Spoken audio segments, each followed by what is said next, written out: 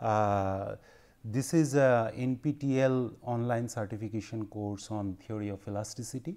So, before starting the course formally, we will have today the introductory lecture of this course. So, before going into the lecture, I just wanted to mention that I am Professor Bishwanath Banerjee. I am a faculty member of Department of Civil Engineering, IIT Kharagpur, and one of my colleague Professor Amit Shah, who will also be taking part of the course with me, and I welcome all of your questions and suggestions. But you can contact me over email or in the NPTEL blog, wherever you are comfortable. But before sending me email, where the email IDs are given here, before sending me the email, I request all of you to give a subject of the email as NOC hyphen TE. TE stands for theory of elasticity. So, please mention this subject NOCTE so that I will understand, or I and Professor Shaw will understand that this is related to this course. So, in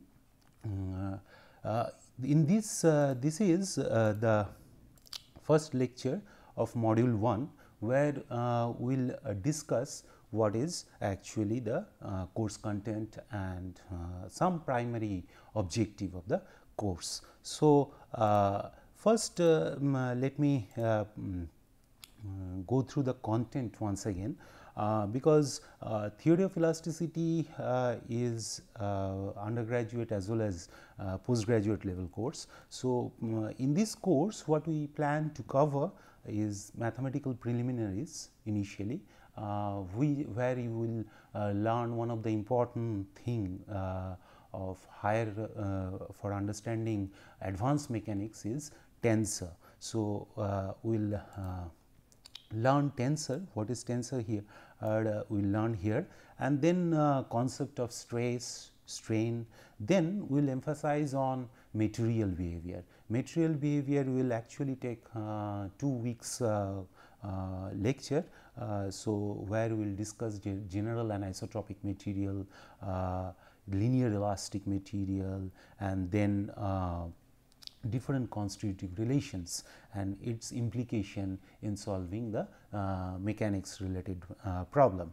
Then we will go for the boundary value problem, which is the main in contrast to the strength of material, where we do not really bother about the boundary value problem. Here we will go for the boundary value problem. Not only boundary value problem in the Cartesian coordinate system, we will also try to give you a glimpses of general curvilinear coordinate system, for instance the polar coordinate system and the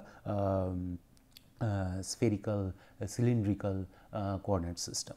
Then we will talk about the different problems related to plane strain, plane stress, which probably you have heard. Those who have done solid mechanics, they have done these plane strains, the word plane stress, what does this mean, and plane strain problems. Then I think all of you must have done the problems in flexure, that is bending. So, the bending problems we have already solved in strength of material concept, strength of from the understanding of strength of material. Then we will see what is the difference between these flexure problems if we approach via the theory of elasticity approach.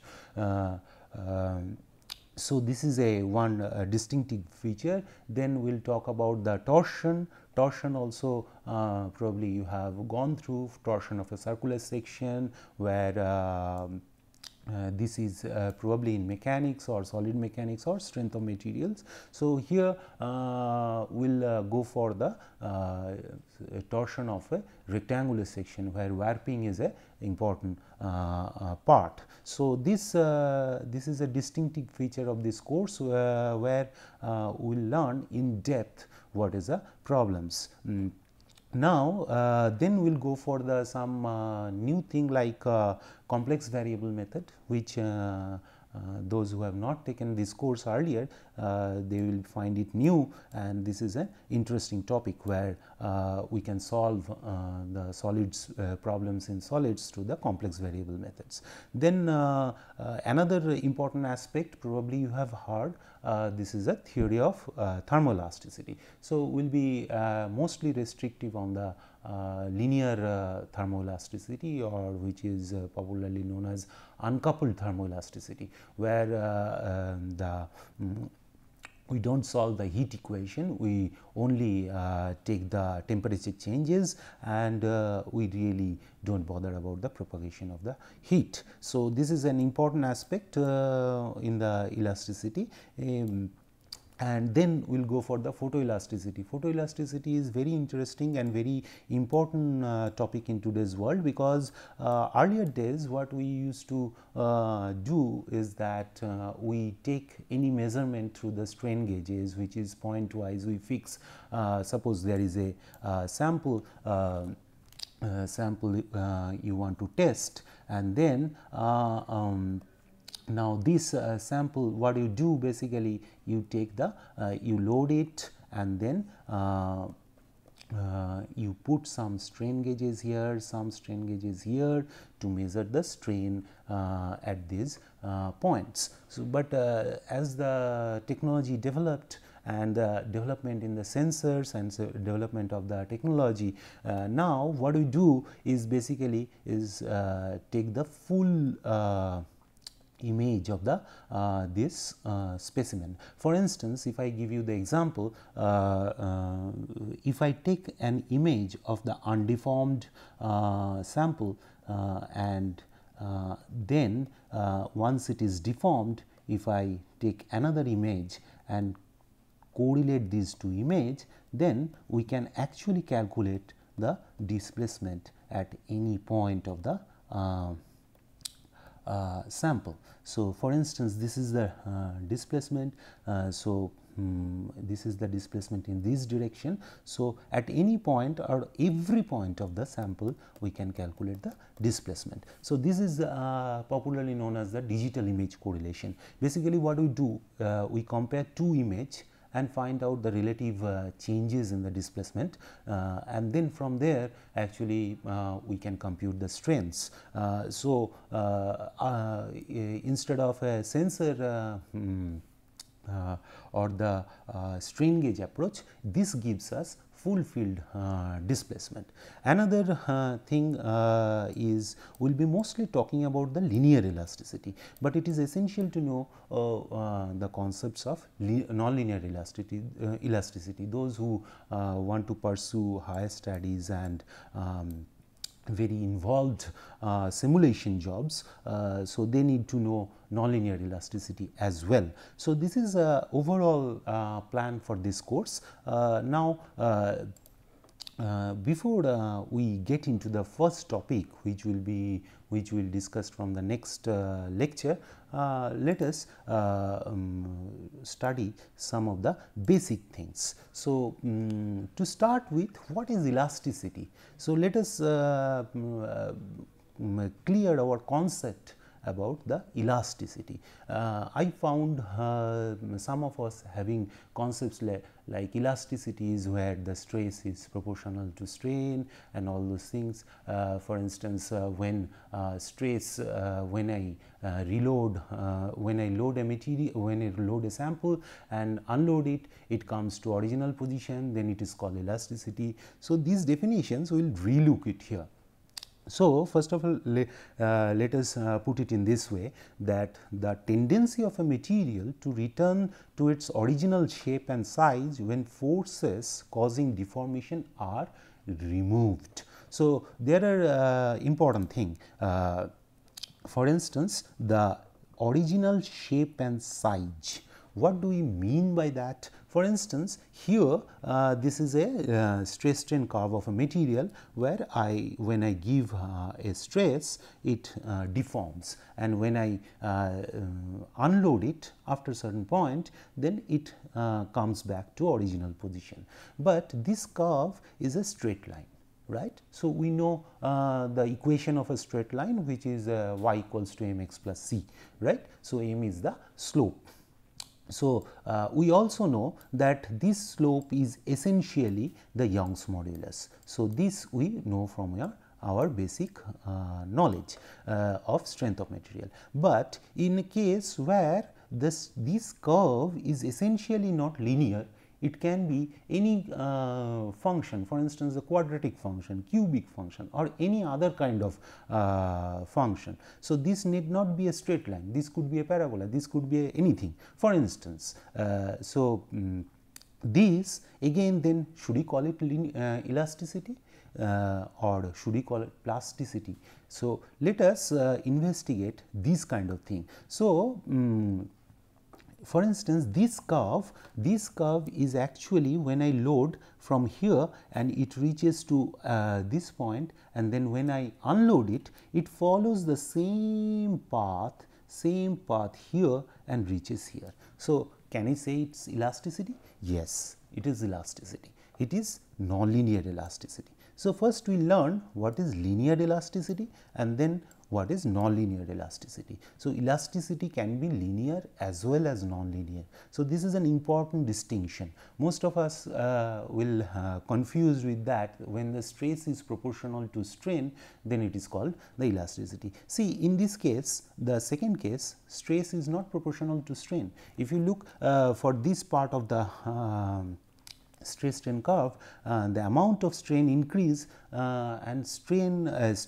amount of strain is increased very high, but corresponding stress increment is not very high, but after certain time it is again increasing. So, this kind of thing is known as nonlinear elasticity. So, a material is perfectly elastic if its loading and unloading paths are same. This is very important. We must understand this. What does this mean?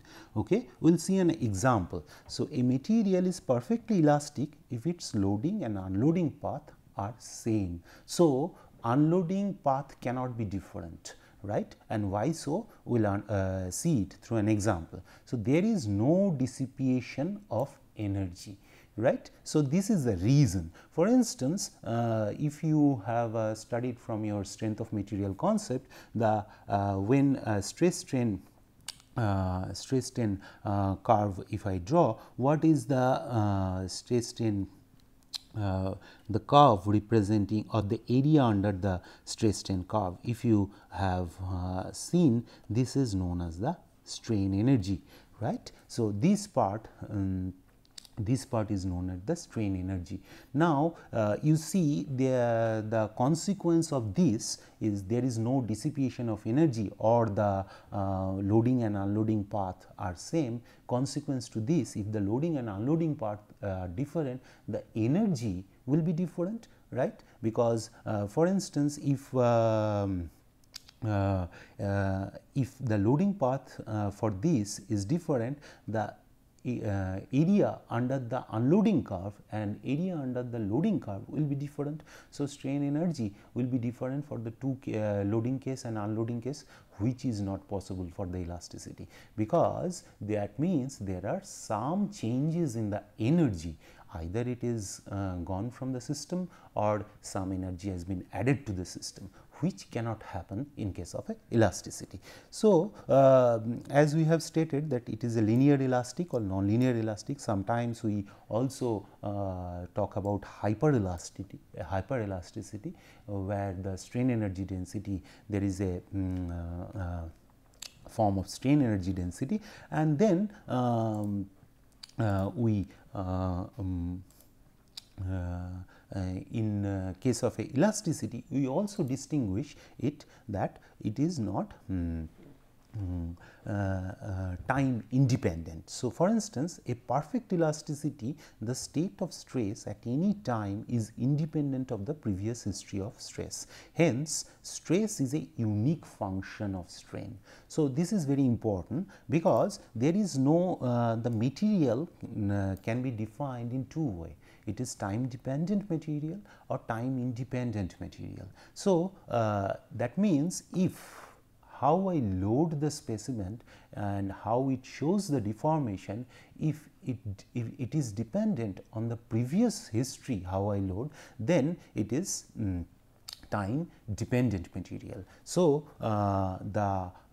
in case of a perfect elasticity, this is not possible. So, it is independent. So, now if that condition is preserved, then stress has to be the unique function of strain. That means, the derivative of the strain energy function with respect to stress or with respect to strain, you should be giving the stress. So, in case of a nonlinear elastic material, the stress is a nonlinear function of strain.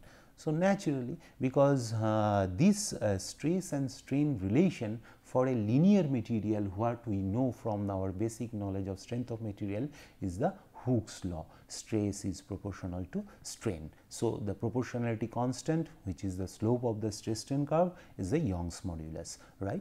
But if this relation is a equation, or this equation is a equation of a straight line. For instance, if I write this, sigma is essentially E epsilon. Now, this is an equation of a straight line where sigma and y are the variable and E is the slope of the sigma epsilon curve. Now, if in case of a nonlinear elasticity, this curve is not a straight line. So, naturally, the stress has to be the function of strain. So, that means, suppose if I take say epsilon squared or some other term, some E1, E2, something, some epsilon or something. So, this is a nonlinear function, naturally the curve will not be straight line. So, this is an important distinction between linear and nonlinear elasticity. So, now in both linear and nonlinear elasticity, stress is obtained from a energy potential, which is known as the strain energy and which is a function of strain. So, basically what it says is that the if I take the partial derivative of the strain energy function with respect to the strain, it will give me the stress. So, this is true for both the case, in case of a nonlinear, in case of a linear elastic also. I think from a linear elastic case you have seen it earlier. Now, another instance, for instance, let us see an example. This is the a material which starts, if I load it, it follows this path, and when it follows this path and it reaches here. Now, from here I remove the load and then it comes back through this path, not from the original path. What will happen? So, as I have said earlier, if you look carefully, what will happen, that when I up to at the loading point, if I draw this area under this curve, this was my this portion was my the strain energy, right. Now, when I unload it,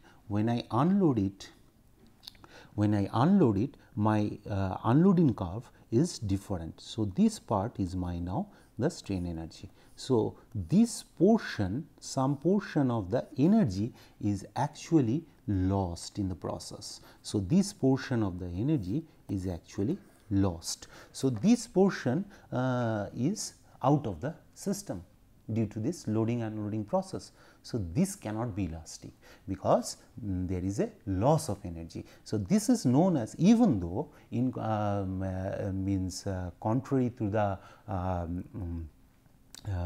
definition, that it reaches to the point where it started, right. So, there is no permanent deformation, there is no residual strain, there is nothing. So, it reaches to the point from where it is started loading or we started loading. Even though this is true, but this material is not elastic. Why? Because it loses some energy, and this type of material is known as the viscoelastic material. So, it though in a viscoelastic material there are no residual strain, there is a dissipation of energy, different loading and unloading path, because this happen because stress is not only depends on the strain, but also rate of strain, right. So, this we will not cover in this course, but it is better to know from this course that stress cannot be only function of strain, it can be function of strain rate also. So, in case of a this is time derivative, that is del epsilon del t, right. So, how I load the material, this my stress will also depends on that. So, because stress is not a unique function of strain and a strain energy function cannot be derived in general.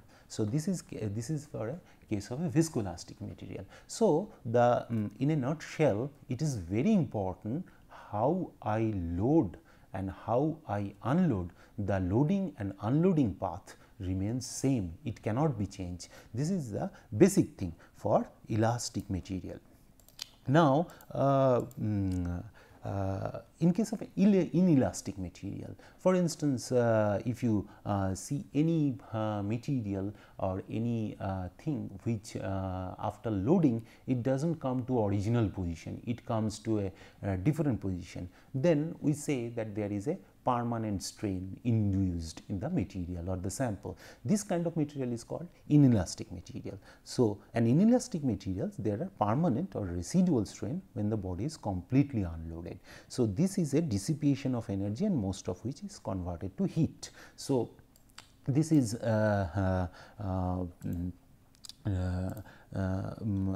this is also a not part of this course, because when we will talk about the inelastic material, then we will discuss about it. But it is better to know this distinction from the elasticity. So, this kind of material sometimes we call it plastic material. So, in elasticity one has to work with the increment of strain instead of total accumulated strain, as stress is not a unique function of strain. So, the total strain at any time can be obtained by integrating the strain increments. So, this is a general plasticity formulation, but in this course we will not discuss about these things, but what we will discuss here and why we will discuss here.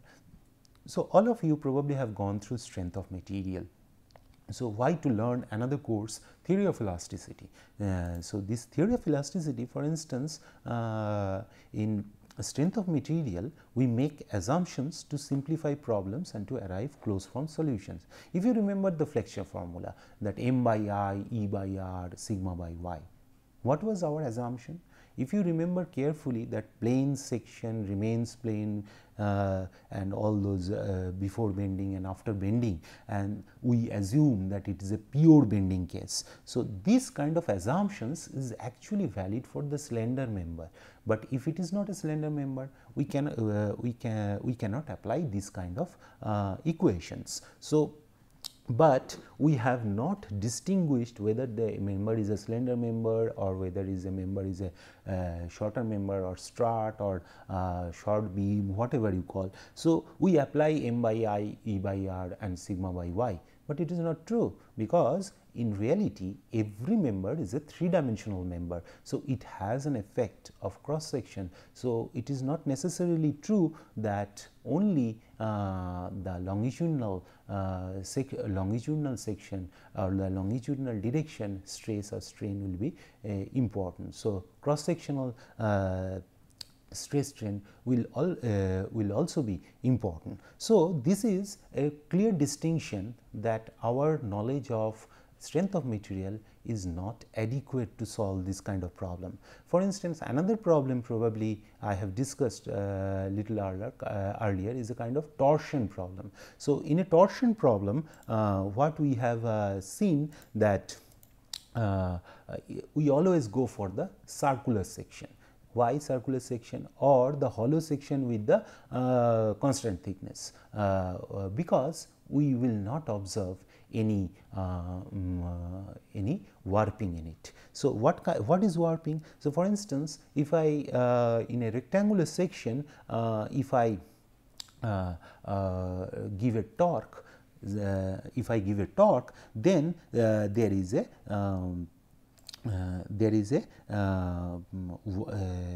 change in the section. In the longitudinal case, if you see this carefully, there is this change or different stress strain level appears. So, this kind of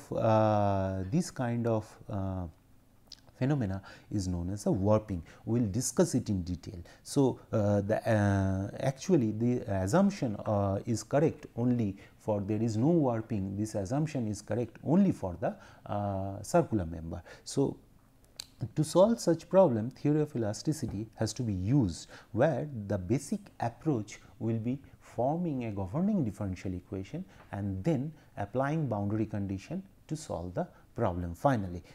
So, without making any simplification or any simplified assumptions. So, this is important thing, and that I feel will motivate you to learn theory of elasticity, because the assumptions are true for certain class of problem. So, it is not in general true for all classes of problem. For instance, you may always encounter to have this problem that a rectangular member or a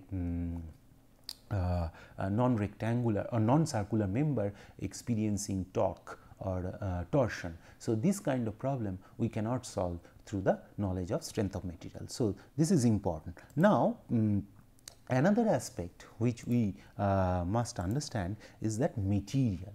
In today's world, if you see the left hand side, the right hand side picture is actually the Boeing Dreamliner, which is a huge portion of this plane is made of composites. Because why composites? So, it is a new kind of material where the main objective is that if we make it lightweight, or the weight of the structure is less, but strength is more.